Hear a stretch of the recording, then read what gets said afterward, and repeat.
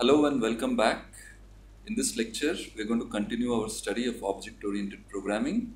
Specifically, we'll look at access control of members and we'll also see a very brief introduction to classes. Here is a quick recap of some of the relevant topics we've already studied. We have studied about structures as a way to represent objects in C++ programs. Structures are basically groups of related variables, arrays, or even other structures.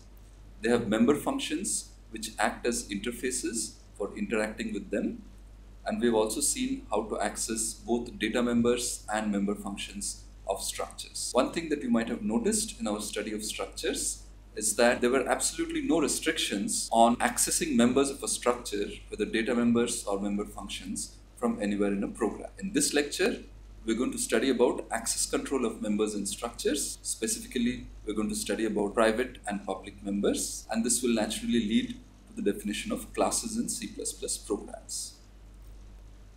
Much of this lecture is motivated by the treatment in the book An Introduction to Programming Through C++ by Abhiram G. Ranade, published by McGraw-Hill Education in 2014. Recall that we had said that when we try to do object-oriented programming, we basically first try to identify entities or objects that are involved in the working of the system that we're trying to program.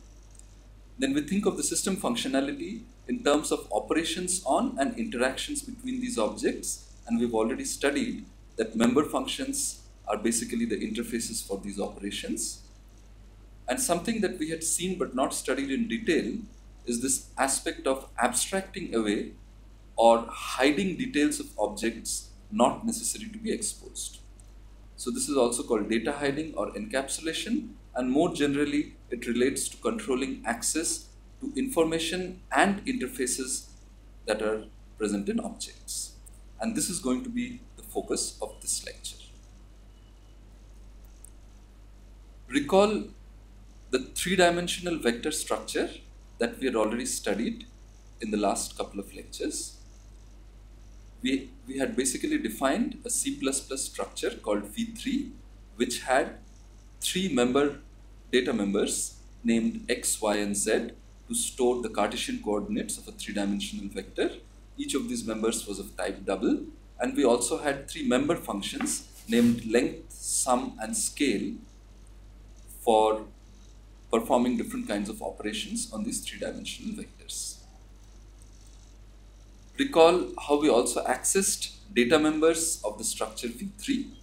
For example, we had written a motion simulator program in the last lecture, and in the main function of that program, we had variables like velocity, acceleration, and position, all of type V3, and we actually read in the X, Y, and Z components of velocity, acceleration, and so on in this manner. So here, as you can see, we directly read in the value of the member X of velocity, of the member Y of velocity, and of the member Z of velocity, and similarly for acceleration. So we had unrestricted access to the data members of the variable velocity of type structure V3. Similarly, in the motion simulator program, in the main simulation loop, we actually accessed several member functions of objects of type structure V3.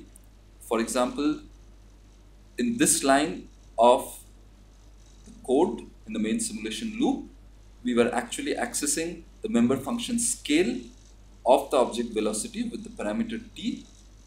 Similarly, we were accessing member function scale of the object acceleration with parameter 0.5 t squared. Here we are accessing the member function sum of the object current displacement with parameter pos. So once again, there were absolutely no restrictions on accessing the member functions. We accessed them whenever we wanted at whichever point in the program. Now it turns out that in C++, there are actually ways to access control for every member, whether it's a data member or a member function of an object. And the way we do this in C++ is using these three keywords: private, public, and protected. When we say that a member is private, it means it can be accessed only from member functions of the same structure.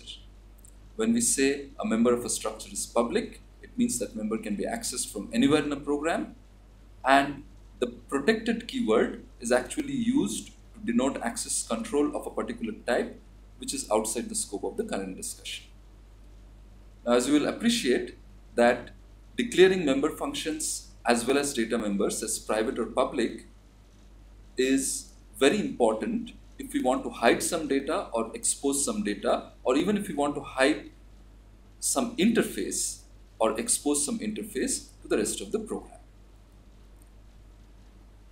Now, if you look at the structure V3 that we had studied earlier,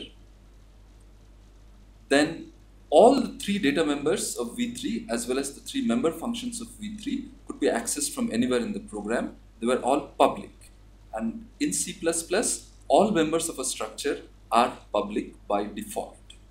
However, you could specify finer grain access control of different members of a structure.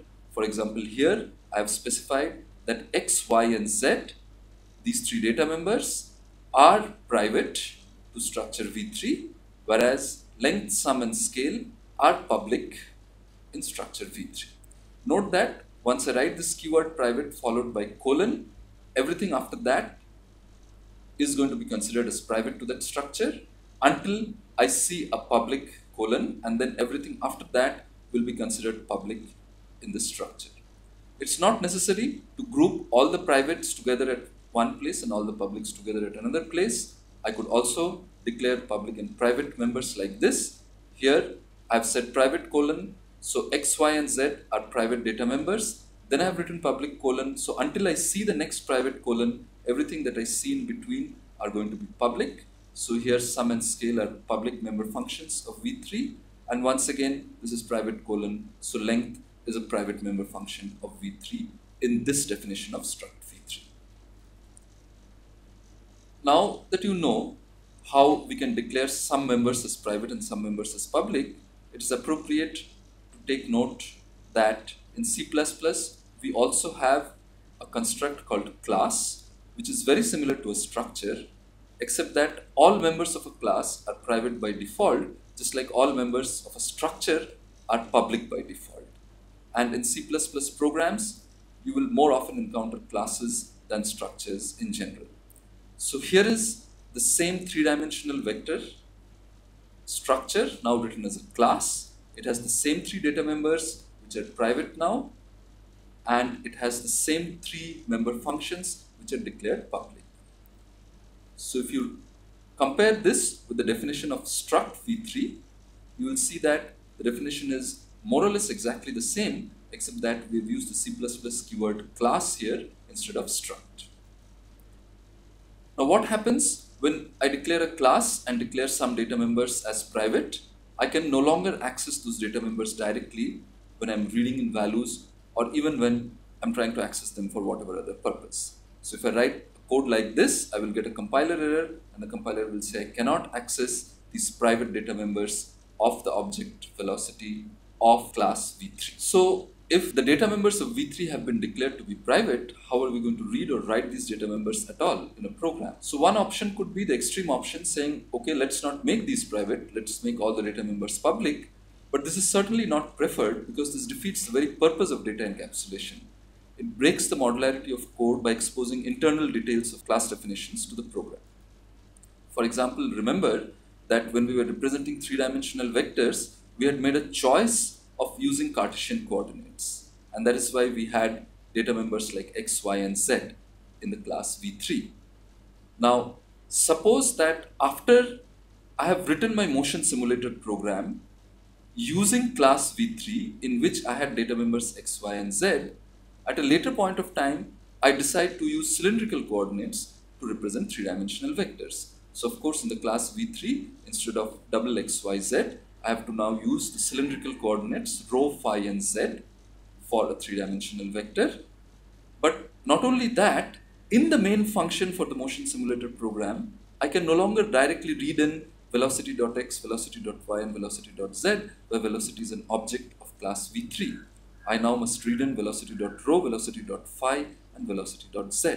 So I now need to make a change in the main function because I chose to represent three-dimensional vectors in a different way, and this is because I had exposed these data members of the class V3 to the main function by making them public, and that is what allowed me to access these directly in main function, and now I'm in trouble when I have decided to change the representation of three-dimensional vectors. So if it is not a good idea to declare the data members of the class V3 as public, is it the case that all data members of all classes should always be declared as private?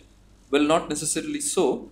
You have to make a judicious choice, and you should expose and allow access to only those members that other functions really need access to, and you should hide and prevent access to other data members. For example, data members like bookkeeping data members or implementation specific data members, like we just saw, data members like X, Y, Z, which are specific to the Cartesian representation of a three-dimensional vector, and data members like rho, phi, and z, which are specific to the cylindrical coordinate system of representing three-dimensional vectors. Similarly, you could have data members that are recording internal state as different objects interact, and all of these data members should really be private, and only member functions of the same class should require access to these.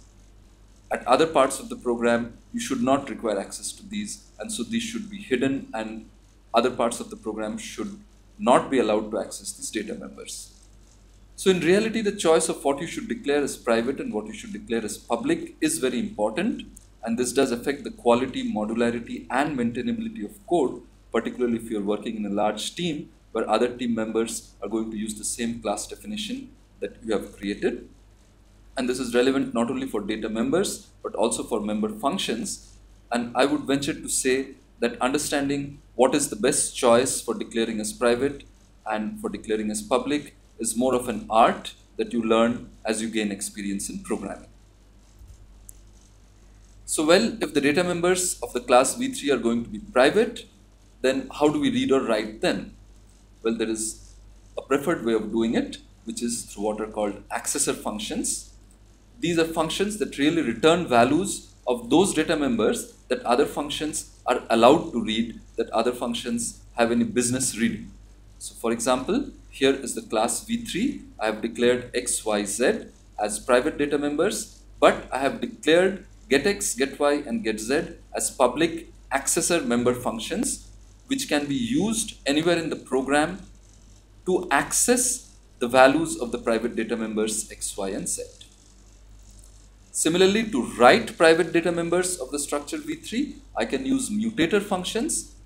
These are functions that can be used to update the values of data members, but only those data members that other functions have any business updating. So for example, here in the class V3, X, Y, and Z are again private, and here I have a public mutator member function named setXYZ, which takes 3 double parameters and simply copies those 3 parameters to the private data members X, Y, and Z. There is also another advantage of accessing private data members through accessor and mutator functions.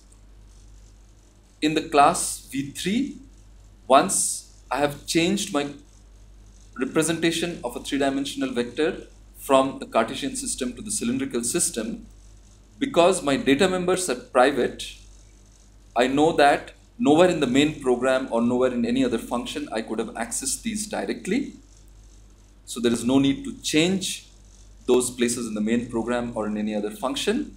And in the main program or in any other function, if I had accessed the X, Y, and Z coordinate of a three-dimensional vector using these accessor functions, I can now simply change the definitions of these accessor functions using known transformations between cylindrical coordinate system and the Cartesian coordinate system. Similarly, this mutator function setXYZ now takes 3 double quantities and it sets rho, phi, and z once again according to known transformations between cylindrical and Cartesian coordinate system. Of course, here I have written Vy divided by Vx. If Vx is 0, some special cases need to be handled here. That is not shown here just for the sake of simplicity. So in summary, in this lecture, we saw how to control access to members in structures through the public and private keywords, and we also saw a brief introduction to C++ classes. Thank you for your attention.